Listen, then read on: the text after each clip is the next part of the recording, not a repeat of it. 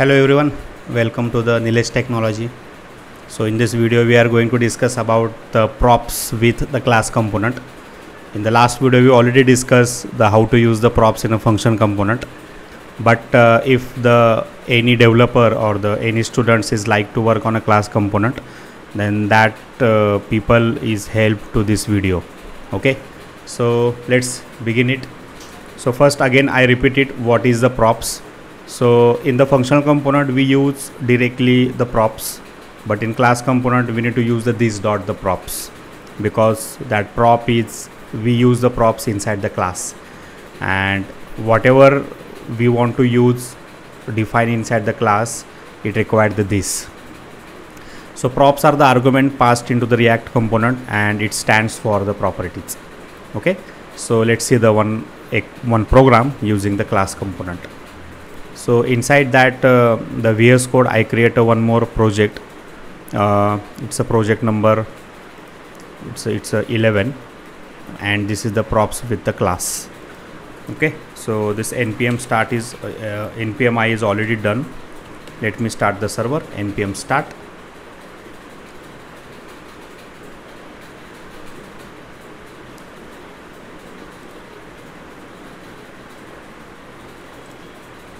Yeah, it started, server is started. Let me convert this program in the app.js into the class. Okay, so this is the const app.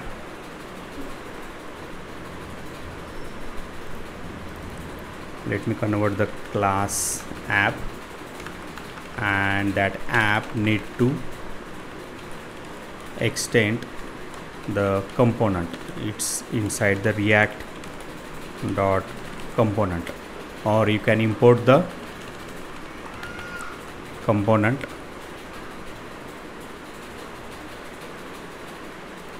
like import the react from react, and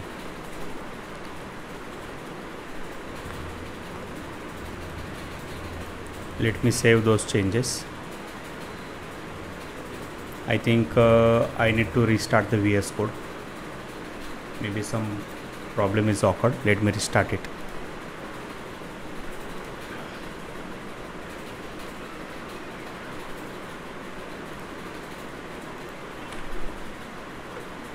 Okay, so go to the 11, npm start.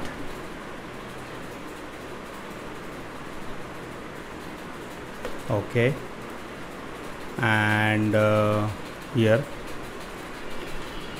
the component, sorry, okay, it's actually react.component. Fine. Here we need to change it, like we need to call the render method, and inside that we need to return something.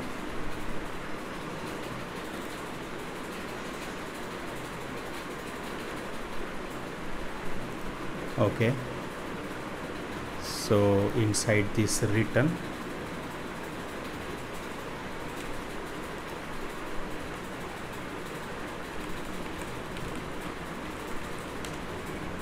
constructor, and let me define this dot okay, I think first I need to test it, the app component, why the app component is not work, does not match the corresponding name on this react. Okay,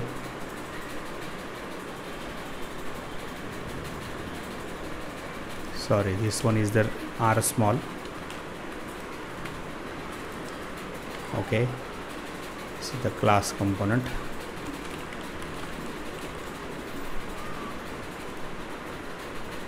So save the changes, class component. Okay, so first test it the state related changes, but before that let me create one more component in here. Right click, new file, for example demo.js. okay, so RAFCE, and this is also class, extends react.component. We need to use the render method. Inside that, this is the demo. Okay, so this one is the class component of demo, and this one is again a class component of app. So inside here in render,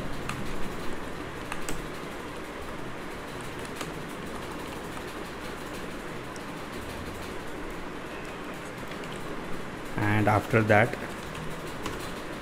demo is called. So class component and demo. Okay, so these two components is called one by one, and both are the class component. Okay, let me print this one is under the h1, so it look like same. Now if I want to pass the some information from one class to another class, for example I want to pass the name Nilesh, and I want to get this the value in here. Okay, in here, so how to get this the value? So this value is get directly by the this.props.name. so see, demo Nilesh. So not required to define the props in anywhere. So props is the already predefined the variables. Okay, you need to just you need to know the name of that, the properties, whatever property is coming from the other component. So let me check the console.log props equal to comma this.props. okay, so let's see, props name equal to Nilesh. So like that the data is passed from the one component to another component using the class component.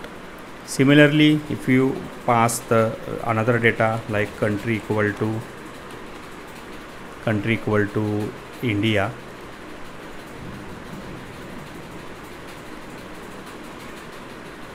sorry, double quote, okay, country equal to India, and in the demo.js,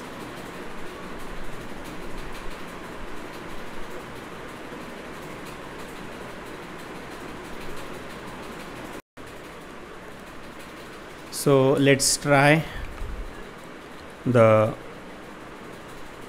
in here let's try to call the demo one more time. Okay, for example Nilesh 123 IN 123. so accordingly the component is rendered multiple time. Okay, let me refresh it. To avoiding the repeating call, go to the index.js, remove this the strict mode, save it. So it's called the 3 times, and in the demo.js similarly you print the country as well, this dot props dot country. So here country is also printed.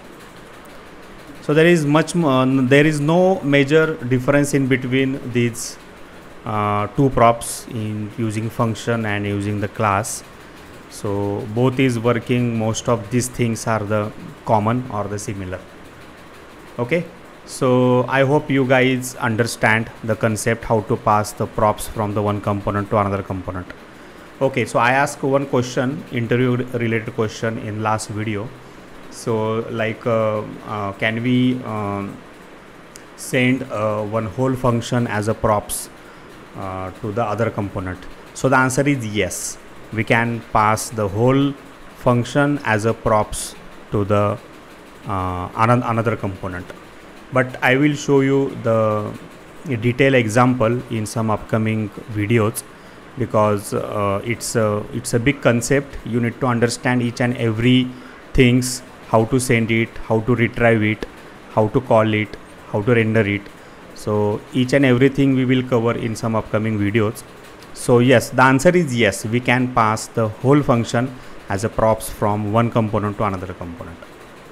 Okay, so the another interview question is like, can we send the HTML design code in between the component calling? Like that in the app.js you call the demo. Okay, so for example, I call the demo like this and I pass the some HTML related code inside this component. So can we pass the some HTML code in between this component calling syntax? Okay, so just think about it, that question, interview question. So I will give you the answer in the next video. Okay, so I hope you like this the video, and in the next video we will see how to handle the input field or the text field. Okay, how to get the data whatever we type inside that the text field. In the next video we will see the input field related the example. Okay, so please like and subscribe this channel to get the more update related to the series. So I hope you like this the video. Okay, so see you on next video. Bye bye, take care, thank you.